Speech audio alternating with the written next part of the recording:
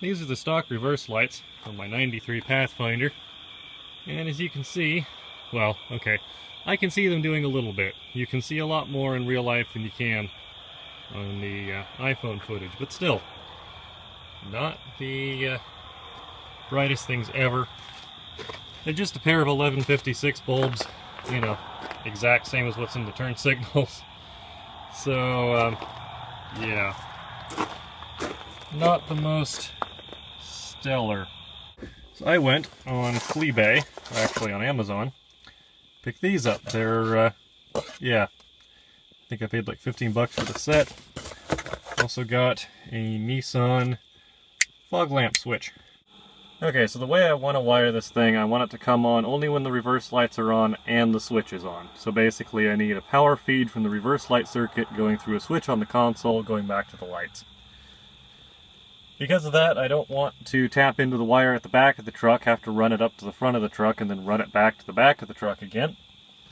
And so I need a feed up here that I can tap into. So I do have these lights in the dashboard that I could just tap into, or I could tap into the switch for that on the transmission. But I've had this dashboard out twice now and I'm not looking forward to doing it again, so there's that option out. And I'd really rather not, you know, knacker my transmission wiring if I don't have to. So had a look at the service manual, found another option. So the service manual suggests that there's a connector number 80M. See if I can walk right into my own hood as usual. It suggests there's a connector 80M somewhere around here. I think it's this one, because that right there is a black wire with a red stripe. And the reverse lights have a black wire with a red stripe, or a red wire with a black stripe. I don't know if it matters. Kind of like zebras, it's one or the other. To verify that this is the correct plug, I went ahead and unplugged it and then rode through the gears again, and the little lights on the dashboard don't come on. So clearly this is the plug I'm after. And I've gone ahead here, stripped a little insulation off the black wire, or the red wire with the black stripe, and then jumpered that to a little light here. So yeah, I can see that through the crack under the hood, and that'll tell me if I'm on the right wire. Okay, you can see that in there. Put it in reverse. Yes! Okay, so I've run a wire from there into my sort of loom wrap stuff here that I've got a bunch of other wires running into for other systems inside the truck. Obviously this isn't stock. And yeah, so I just fed it through all of this. You can actually kind of see it in there. But yeah, fed it through that. Wire comes in through a hole next to the clutch blanking plate. That relay controls power to my center console, the inverter, all that. I need to write all this stuff down before I forget it. Anyway, that leaves me with a puddle of wire on my floor, so now I need to route that into the console box. Something to consider when you're doing wiring in a foot box is that, yeah, your foot box is where your pedals live. So you don't really want the wire to drape down and get, you know, caught on a pedal. So I've gone ahead and routed this wire, along with the power line to my console, back behind this sort of steering column bulkhead plate thingus. Around the back here, and then down the middle of the console, or the side of the console. This is the toggle switch I'm using. This came out of a Nissan van, but it's the same as what came with my Pathfinder for the fog lights. So it's got this little LED on it here. So when you turn the switch on, the LED comes on.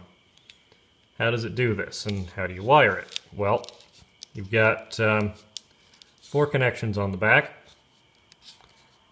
Basically, 2 switches.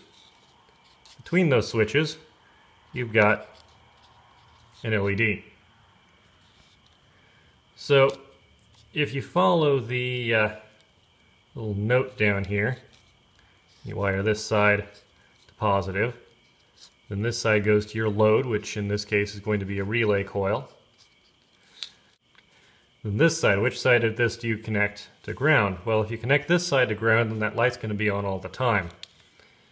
If instead you connect this side to ground, because these 2 switches move together, when this switch closes and the load is live, this switch is closed and the light is live. But there's an easier way to do it.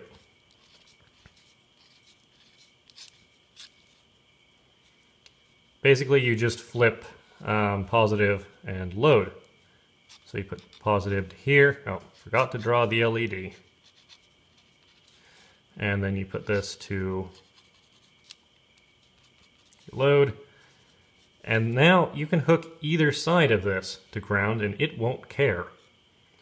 Because this doesn't get positive until that switch shuts. And if both switches are shut, you can go all the way around. So, this is the way I'm going to wire it, and that way I don't have to think about which side I put the ground on. So we got the switch, I've got constant positive coming in here, and I've got switched positive here, going to the light, which is grounded. Don't have that going anywhere yet. So, turn it on, light comes on, turn it off, light goes off. Now if I take this ground lead here, and I hook it on to this pin, that light comes on. Comes on whether the light is on or not. Hook it to this pin, and it's on with the load. Now depending on your application, one or the other might actually be better. I switch these round here. Once again, light turns on and off. And say hook it on that side. Works. Hook it on that side. Also works.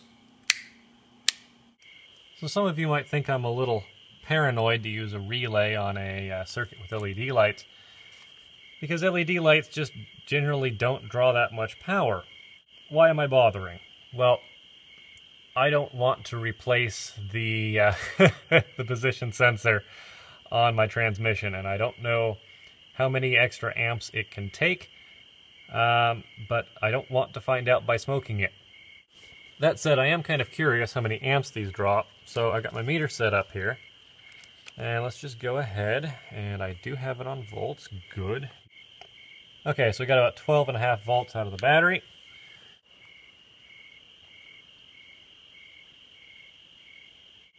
Okay, so somewhere around 2.4 amps. So if we do a little simple math with what I just got there, these work out to about, charitably, 14.5 watts apiece. The listing said they were 18 watt, but again, I paid like 15 bucks for these, so yeah, I kind of expected that. So are they as powerful as they were advertised? Yeah, probably not. Are they powerful enough? I'm gonna say yeah. Okay, well, I went ahead and pulled the seat out here. I'm just routing the wire through the bundle here with all the other wires. This may look daunting, but, you know, I've had this truck pretty much completely apart, or at least the interior completely apart, so, yeah. I've seen it naked, I'm not afraid of it anymore. Okay, I got the wire run all the way up, along with the factory wires, and then into the quarter panel here. I'm just going to zip tie that to the factory harness, and that all goes down into there. But I would have put my lights in here. So, I'm looking at that quarter panel, and that looks like a rubber bung. Oh. Now I'm just going to poke a little hole in this and pass that wire through, because if I leave this out, Mickey will get here, and Mickey will crap in my truck. There we go. Little hole poked in it, wire stuck through, custom rubber bung. There we go. Okay, so here's where I want to mount these things. I want to mount them right over the tow bar, but under the bumper, so they're kind of hidden if you walk real close to the truck, and they're not right in harm's way for snow, because you know I'm going to back into a snow pile in this thing. I do it every year. Or at least I know I'm going to back it into something. So, the question then, how do I mount it up? Well, Nissan put these little tie-down points on the frame. They're not really toe points. That's not to say I haven't used them. And I got a piece of angle iron. You just slip in and bolt onto it. Obviously I'll be trimming it for length. And then the brackets on these, you just bolt right onto the angle iron. You can slide right into the heat sink. I'll have to cut a hole for putting tension on the adjuster there, but I think that'll work pretty well. Okay, so I got a piece of angle iron, the hole cut so I can adjust it. Probably need to trim that, but test fit here. Yeah, I'll need to trim that. So I mount it all the way back, but yeah, I like that. Cool. Okay, I got the first light all mocked up here. If I can get you around the exhaust pipe, you can see how I've done that. I had made a plate for the back, put a couple of bolts through it. Put that into the angle iron. Can I get you in there? Yes. So yeah, the angle iron just bolted right through. As you can see, there's not a whole lot of thread engagement. I need longer fasteners. But, proof of concept. Okay, and here's the passenger side light with the bracket piece. So yeah, that'll just go through that hole in the frame, and I can start wiring. Okay, I got the two of them wired up here. I just basically extended their pigtails together and then wired them down to a plug. This plug I'm using actually came with the truck. It had two license plate lights when I got it, and the bracket was rotted out, so I just put in a single universal light. Had a plug left over, so yeah, using it for this. I did try buying a new plug that was supposed to be all weatherproof and nice and everything, and then I went to put it together and one of the little locking pieces broke. It wouldn't go in, and I tried to force it and it said, oh no, you don't either, so yeah.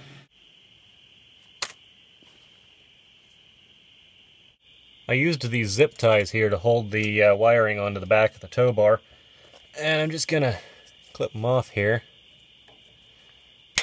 But when you do that, you leave this really sharp end and you just know you're gonna catch yourself on. So what I like to do is just realize that my torch is dead again. There we go. Just give it a second with the torch. You don't want to melt the whole thing, but it's still a little sharp there on the edge. There we go.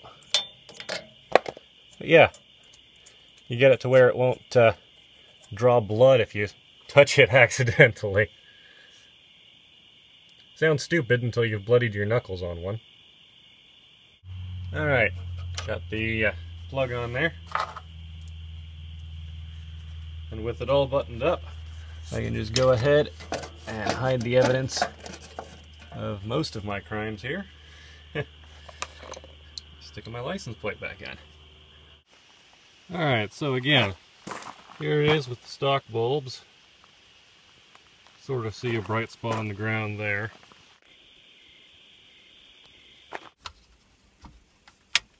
There we go.